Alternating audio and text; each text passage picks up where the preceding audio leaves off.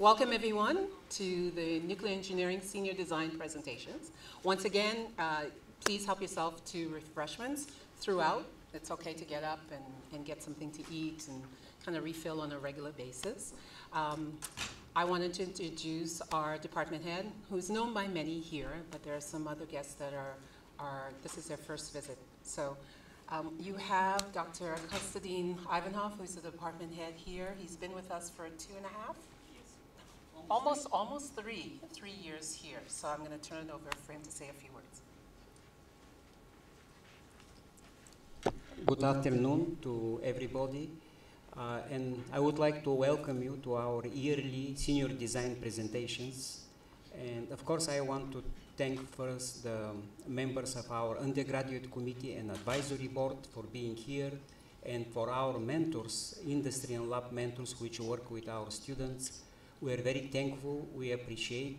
This is really great help, and all our efforts are for our students, and you are helping us to make this better. Thank you very much to all of you. All right, thank you. The Senior Design Administrator, who has been working with the students over the year, the academic year, has been Dr. Borum. So I'm going to have Dr. Borum say a few words. This is really the most pleasant time of the year when we get all of our wonderful teams coming over and present their work. Of course, we are very proud that their presentations usually in the ANS comes back with winnings. So this year, out of the 7, we have 3 winnings, and we have 1 winner also from our undergraduate symposium. So we are very proud of all of their work. And we will start with the first team. Thank you all, and let us start. Now, as we're going through, think of your questions for them, because they're going to give their presentation and then open it up for Q&A. And they know questions are coming, so let's make sure we pepper them with some. Okay? First team. All right, hello everybody. I'm Chris Sedota. I'm Alex Tunnel. I'm Steven Sawyer. I'm JD Ellisor. And we are the first senior design group. We're going to be presenting on loading pattern optimization with a focus on relative fuel risk for a 2-loop Westinghouse pressurized water reactor with gadolinium burnable absorber. So we also have Takesha Hart from South Carolina State. She couldn't be with us today though. Our faculty advisors for this project were Dr. Maria Avramova and Dr. Kostadin Ivanov. And our Westinghouse advisors were Schwangdu and Baxter-Durham. So a quick overview of our project. We can really split this up into 4 main objectives. We want to develop an optimized loading pattern for our core. We want to perform safety and thermal hydraulic calculations on the loading pattern. Then we want to compare the relative risks of all of the loading patterns that we developed using Westinghouse's loading pattern risk assessment tool. And then we want to actually create a tool to automate this process. So a quick outline of our presentation. We're going to be talking about loading pattern optimization and subsections of those methodology, and then we're going to present our results. Safety and thermal hydraulic calculations after that, and then we are going to end with our loading pattern risk assessment.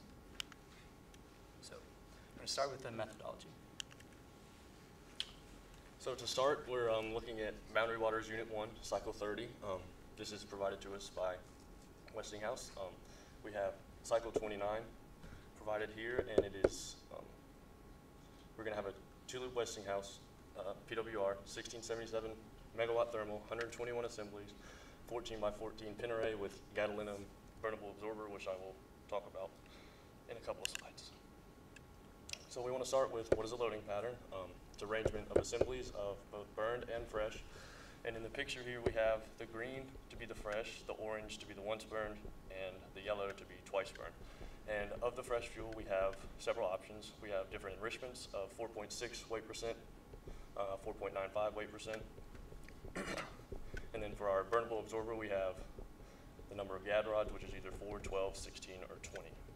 And so our original goal was to flatten the power distribution, which here we have a comparison of a non-optimal floating pattern, which this is one given to us at the start that we just ran it to see what it would output. And we have peaking factor versus radial assembly location, with our motivation being on safety and economics, because we want it to be as flat as possible. And then as far as design criteria, we have 6. The fuel inventory to be less than 56 feet, and then maximum unrotted and rotted F delta H, which is the enthalpy rise ratio within an assembly, and that is to be 1.5 and 1.55 respectively. We have the moderator temperature coefficient to be negative throughout the whole entire cycle, the shutdown margin to be greater than 1700 BCM, and then the end of cycle boron concentration to be greater than 10 ppm at our cycle length of 21,000 megawatt days per MTU. So to talk about gadolinium burnable absorber specifically, it's IFBA, integral fuel burnable absorber. It's processed into the fuel with 8 weight percent gadolinium, and then it has 2 major absorbing isotopes, GAD 155 and 157, which occurs 30% naturally. We have advantages and disadvantages. For advantages, it's slower depletion. The MTC is easier to meet. No IFBA hump in the middle of cycle. And then the disadvantages is the reactive penalty at the end of cycle, and the other isotopes do not deplete.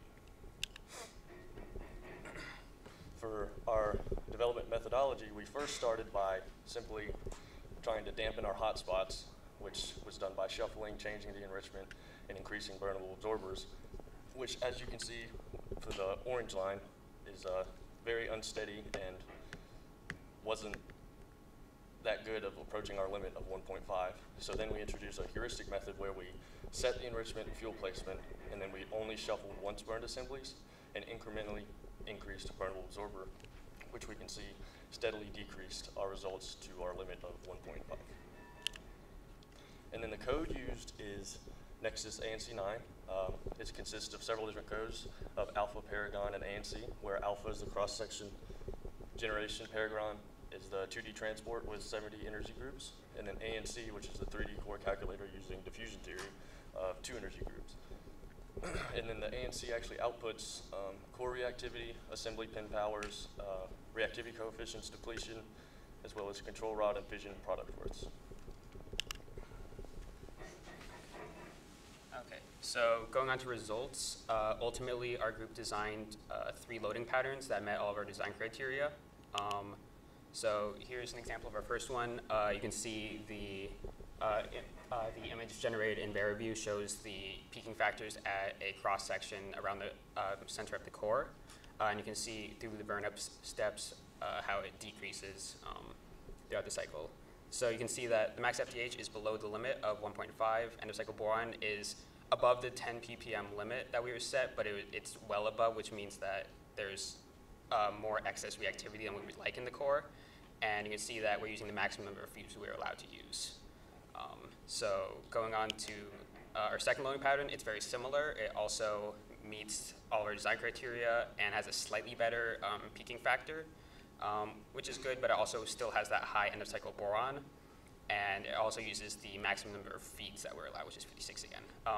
One thing that's different from loading pattern number 2 and loading pattern number 1 is that it uses more highly enriched fuel on average, which means that there's more reactivity, which means we ultimately had to put more burnable absorber in it, which you'll see has effects on how peaking factor propagates throughout the cycle.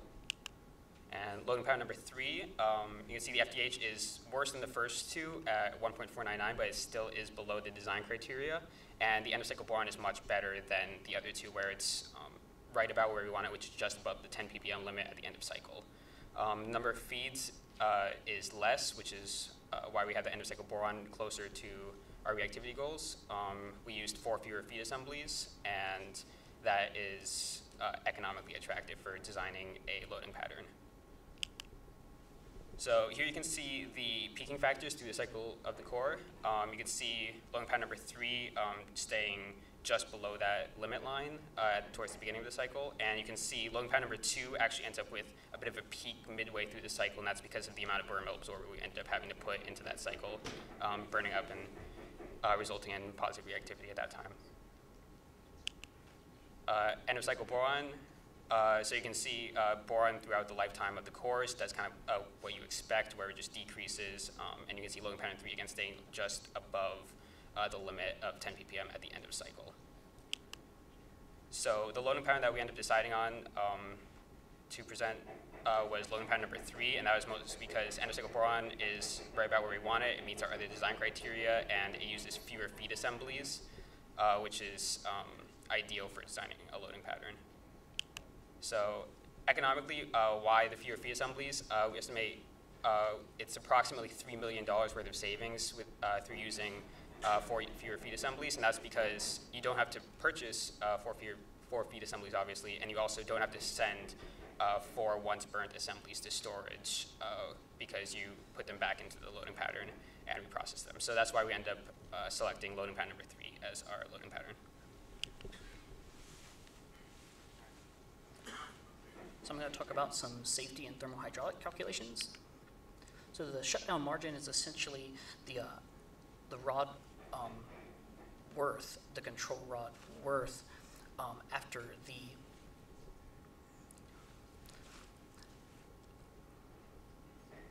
I'm sorry. Control rod. So it's the excess negative reactivity that we have to ensure that we can safely shut down the core at any point in the cycle. Right. So to calculate the shutdown margin conservatively, we skew the power to the top of the core, and we assume the highest worth rod is stuck out of the core. In addition, we assume that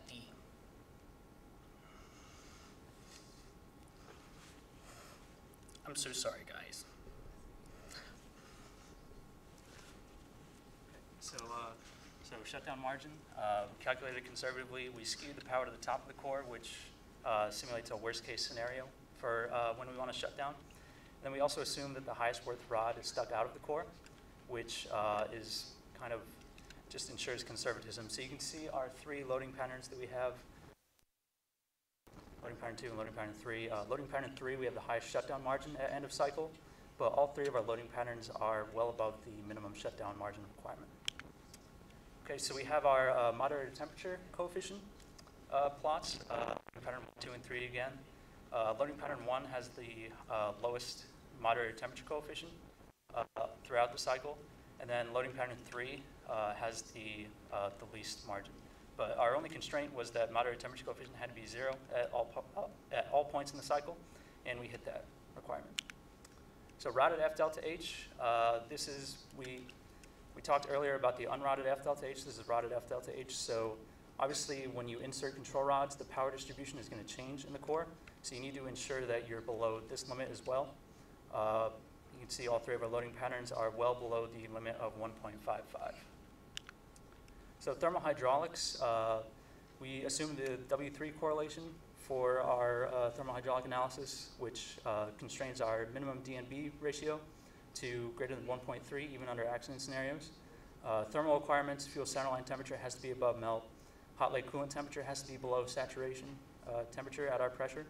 And then the maximum clad temperature can't exceed I believe it's the oxidation temperature of the cladding. So to perform this thermohydraulic analysis, we used CDSC, which is the core design subchannel code, and that is based on Cobra 4. So here we just plotted our axial power profile. You can see, I believe this is beginning of cycle, or no, this is when our peaking factors are the highest. So this is about 150 megawatt days per MTU of burn up. You can see we're slightly top peaked. You can see those dips in the power distribution because of the grid spacers. So we have our Veriview representation of the core here. This arrow points to the hot assembly. So this is going to be our most limiting assembly, and it's the one we analyzed. And then our hottest pin within that assembly, again, that arrow points to it. One of the reasons that's the hottest pin is because you'll notice it's beside 2 water rods. So increased moderation, increased power, that becomes our most limiting rod. So these are our results. Our minimum DNBR was above the 1.3 limit. Maximum clad temperature, well below the limit. Maximum exit coolant temperature, we're still below saturation as a whole. And then maximum fuel centerline temperature, we're below the fuel melt. Okay, so now we're going to go to the loading pattern risk assessment. And I just want to make a distinction here. So the next group that's going to go, they have a similar project, but slightly different. So the loading pattern risk assessment is a relative, it's a tool that Westinghouse uses to relatively rank the loading patterns. So We consider quadrant power tilt, axial xenon stability, steady state hot leg streaming, fuel performance, control rod incomplete insertion, baffle former bolt structural integrity, PCI, and grid to rod fretting. There are a lot more parameters that Westinghouse considers in their loading pattern risk assessment, but these are the ones we're going to be focusing on. And actually, our group specifically, this is why I wanted to make that distinction, we are going to focus on these 5 in detail. So the other group is going to take a few others. So we're just going to focus on axial xenon stability, steady state hot leg streaming, fuel performance, PCI, and grid to rod fretting. So to make this process a little bit easier, because this would take a lot of time to do by hand, we created a Python script to facilitate this analysis. It has a pretty basic structure. We have an input file of pathways to the necessary files that we have to read data from. And then we output a nice text file summary of loading pattern risk assessment parameters. Text is kind of small here, but I think you can see that the overall goal here was just to run the program, and then we get a nice table, and we can see, okay, loading pattern 3 has the highest risk for grid to rod fretting. Loading pattern 2 has the highest risk, or the least risk of quadrant power tilt. So the loading pattern designer can quickly run this tool and see which loading pattern may be severely more limiting than the others. So this is the input and output from our automation tool. You can see the input, again, just pathways to the files that we're reading data from, and the output. So at the top there, we have what I showed on the previous slide, which is just a quick summary showing the loading patterns in order from left to right, in order most desirable to least desirable. And then below that, we have a more detailed summary for each of those parameters. So the first one we're going to talk about here is axial xenon stability. Obviously, xenon distribution is going to be important in reactor operation. So we want to see how the xenon distribution reacts to a perturbation in the core. So what we're going to do is we're going to insert control rods in ANC. We're just going to simulate this. We're going to insert control rods and then pull them out and see how xenon changes. So once we insert the control rods, we're pushing power to the bottom of the core. So xenon production picks up, but then when we remove the control rods, that power flips up to the top and it can oscillate. So we want to make sure that oscillation dampens so we don't have runaway xenon distribution.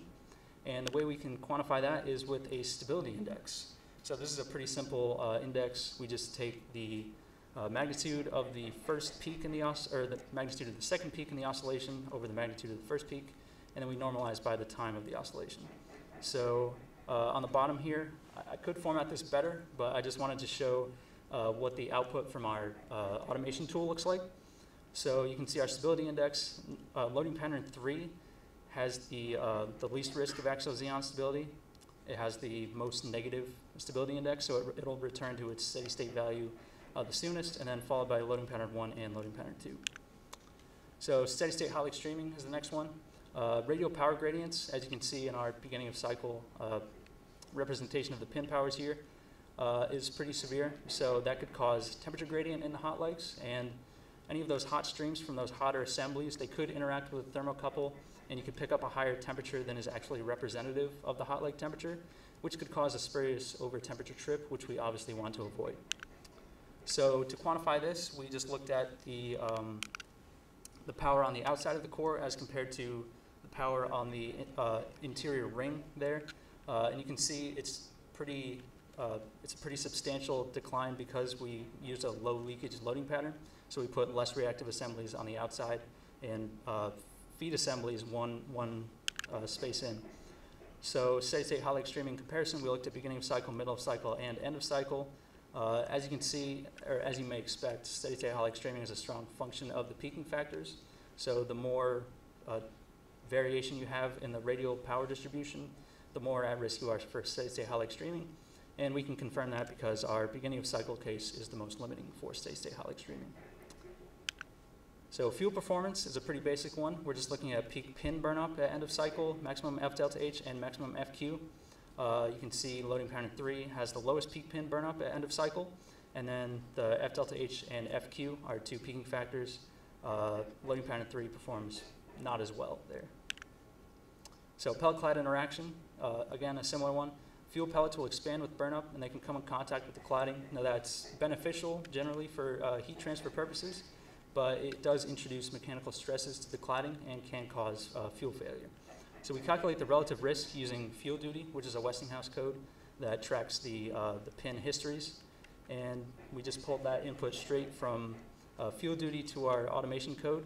And you can see loading pattern 3 has the highest risk, and you see assembly 1A11 has the highest risk. It's somewhat substantial compared to the other two.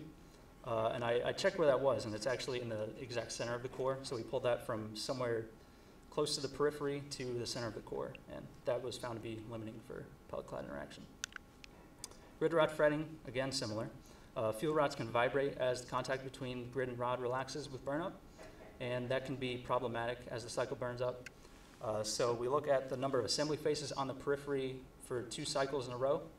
You can see loading pattern 3, we have 0 assembly faces on the periphery again. We designed it that way.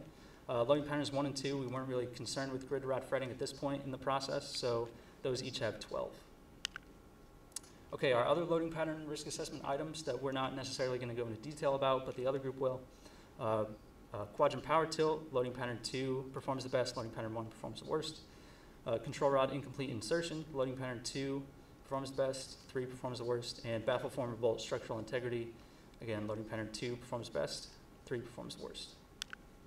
So in summary, we developed 3 loading patterns that met all of our Westinghouse design constraints.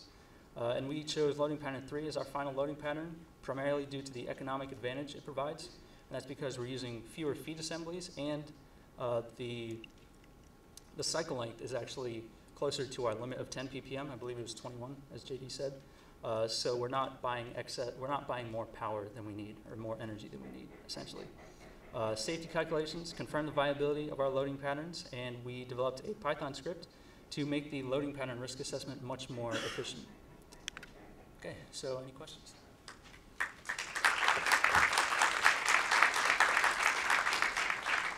Yes. How did you determine that number of faces on the periphery was the correct metric for grid rod fretting? Right, so for grid rod fretting, again, this is the process that Westinghouse uses. We're using their process. But on the periphery, vibrations, I would assume, are greater. So that really, if you have an assembly face on the periphery for multiple cycles, that's a lot of vibration that it's exposed to. So that would be limiting for grid rod fretting, because that's what we're concerned with, is vibration. Yes? For your risk assessments, do you have a real parameter, or do you just manage to walk within an unacceptable value? Right, so the risk assessment process, it's really a relative risk process, so we're just comparing the loading patterns to each other. You can see, so for instance, we had a limit on F delta H, our enthalpy rise peaking factor. So we had a set constraint, and we had to be below that. The loading pattern risk assessment process is just ranking the loading patterns based on another. So these are things that you may not have a certain limit for, but you want to rank your loading patterns to make a more informed decision as to what loading pattern you would like to go forward with.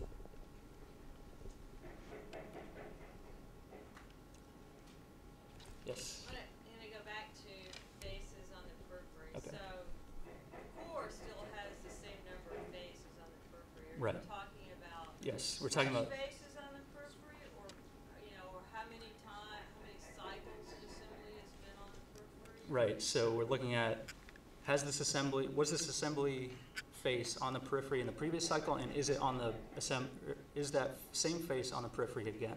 So that's what we're looking at. Anything else? Any other question? I have coming up. Okay. Susan? In your 14 by 14 fuel assemblies, Right. how did y'all decide where to place the gad rods, or was that predetermined by the Westinghouse? Yes, that was predetermined by the Westinghouse designs. So we could just up the number of gad rods or produce.